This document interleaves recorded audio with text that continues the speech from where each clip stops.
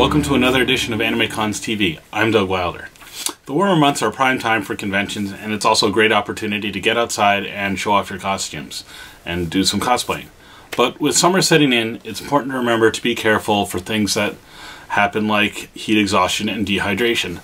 This week, we're going to take a look at some of the ways to beat the heat but still have fun cosplaying.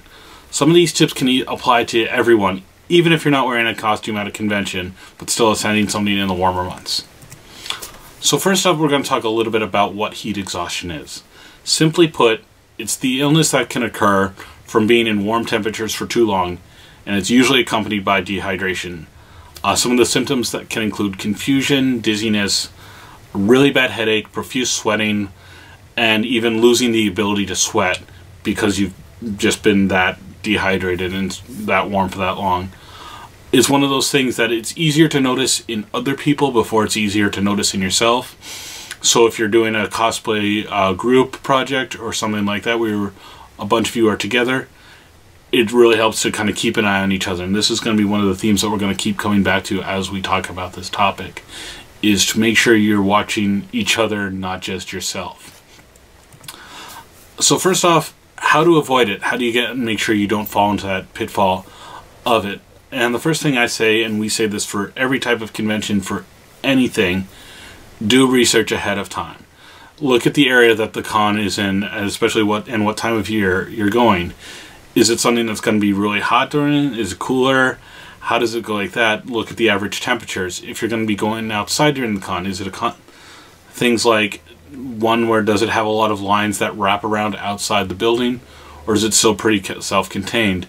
You know, things like that. And if you're going to be outside, like if you're planning, say, a photo shoot outside, think about how long you're going to be out there. Things like that. The next thing I say is, if at all possible, pick an appropriate costume.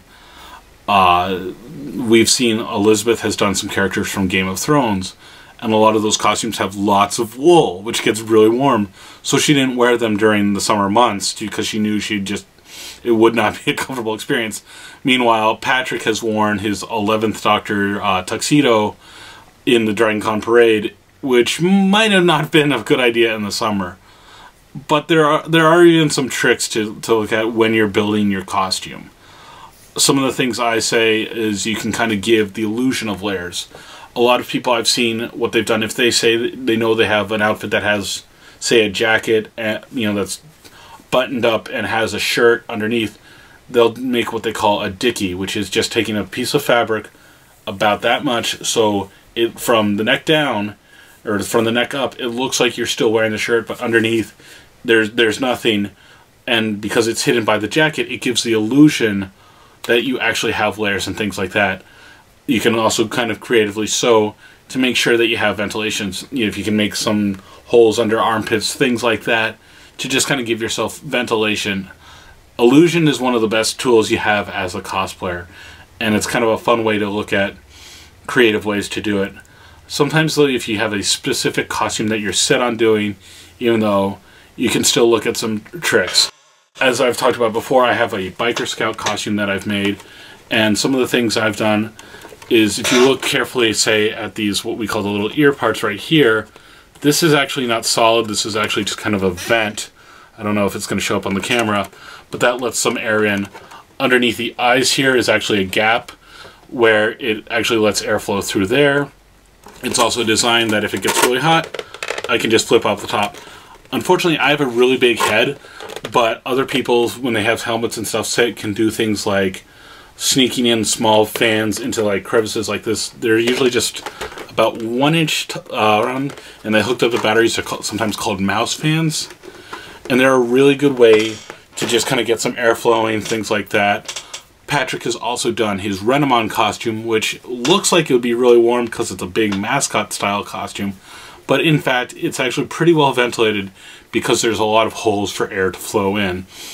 Another thing you can invest in, if you know you like to do a lot of warmer costumes, or it's a costume that you're going to be wearing a lot in warmer months, is what they call a cooling vest. You can find these on Amazon, all over the place, and it's a vest that you put on underneath your entire costume after you've let it freeze in like a freezer overnight, and it just keeps your core cooler than anything. I mean, it can really make a difference for a lot of people sometimes. I unfortunately have not tried one yet, but it is an option.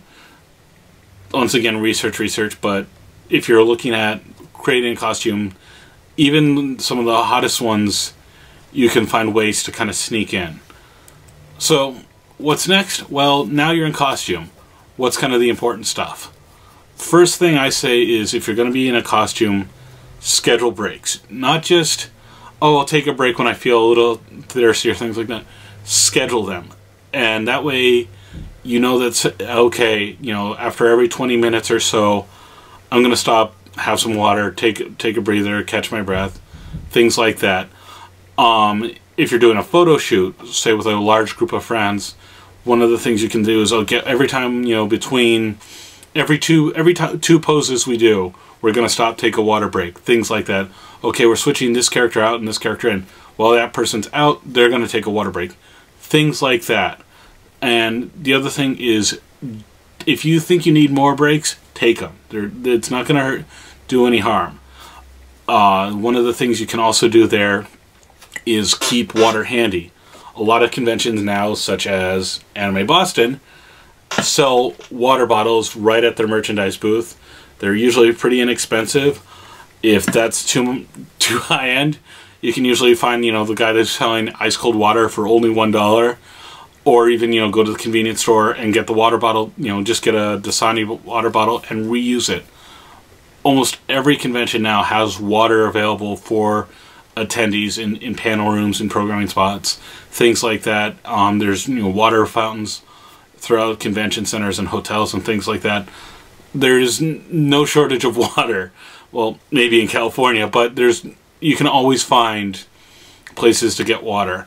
The other thing, like we said, talking about keeping an eye on each other and doing group photo shoots, is watch each other. Keep an eye on everybody, because dehydration and kind of heat exhaustion symptoms are things you tend to notice in other people before you notice it in yourself. So it's one of those things that you can just really kind of keep an eye on your friends or the people you're doing your cosplay group with and say, hey, are you all right? Hey, have you had water? And, you know, make sure it's, you know, really actual water, not soda, things like that. And we'll get into that a little bit more in a bit. One of the tricks I've learned is, I've always kind of said, if I see one of my friends drinking water, I'm going to have a drink of water too, and vice versa. You know, you drink, I drink rule. And it's a good way to just kind of remind yourself, yep, it's time to have more water, things like that. You can also buy cooling towels where you wet and you snap them and they kind of refresh you for a moment. And that's good to just kind of put on your neck if you can during a costume, things like that. The other thing to remember is it can get warm even when you're in a convention center and you're indoors, you're inside the hotel. Some of the panel rooms can get really stuffy. So even if you're inside, even if you're not in costume, once again, remember to kind of keep yourself hydrated, watch yourself, you know, take it easy as needed. And finally, the other thing I'm going to say on that is don't be a hero. If it's a big, you know, photo shoot and you're starting to feel awful, if you need to take a break, it's not the end of the world. It's more important that you stay healthy and things like that, because when true heat exhaustion sets in, it is not a fun experience and you will actually need serious medical attention. You don't want someone to suddenly faint in the middle of a photo shoot. That does not look good, unless things like that. So you want to know when it's time to be done.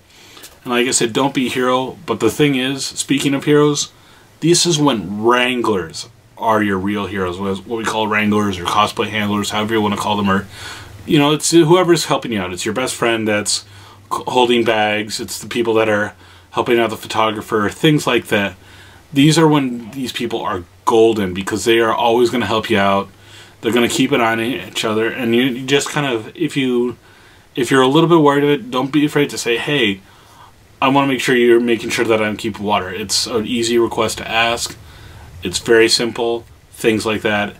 And it's one of the duties, and you can kind of also, you know, maybe say, okay, if you watch me during this costume, I'll watch you during your costume, things like that. And it's a way to take care of each other, which is something we always try and emphasize at conventions is, you know, look out for each other, take care of the community, and it just makes things better for everyone. But Now we're going to move on to what do you do once you're out of costume. You're done. You got your photos. You did everything. You did the masquerade. Whatever you did in costume, you're done. First off is, again, have some more water. Once again, grab your trusty water bottle. Have some real rehydration. And once again, when we say real hydration, we mean water. You actually want to avoid things like caffeine, and you definitely want to avoid alcohol for a while.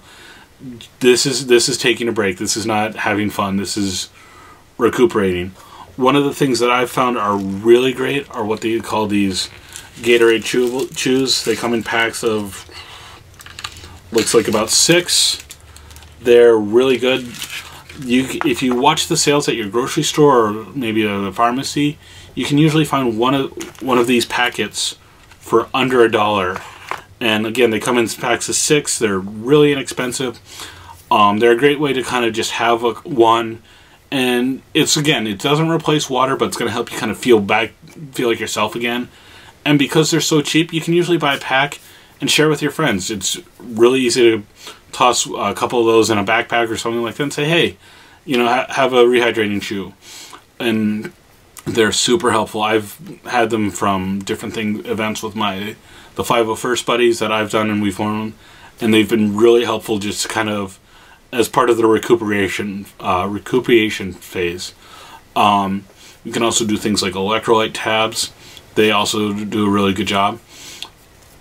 But one of the things is, if you're possible, like if you're staying in a hotel room or you have a friend who is giving you their permission to stay in their hotel room, make sure you have permission from the person who's in charge of the hotel room.